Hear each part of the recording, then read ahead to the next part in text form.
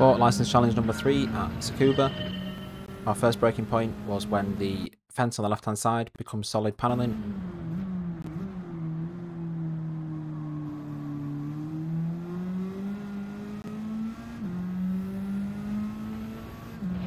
After we've gone through the first couple of turns here, our braking point is as we get off the curb in here.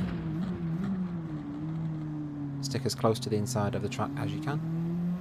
For the next right-hander, we don't need to brake, we're just going to let off, but make sure you turn in early enough.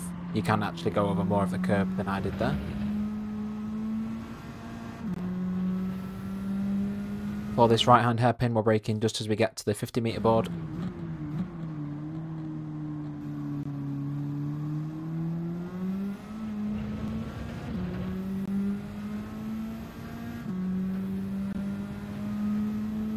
And our final braking point is just after we've gone past the 50-metre board, which you can see on the left-hand side.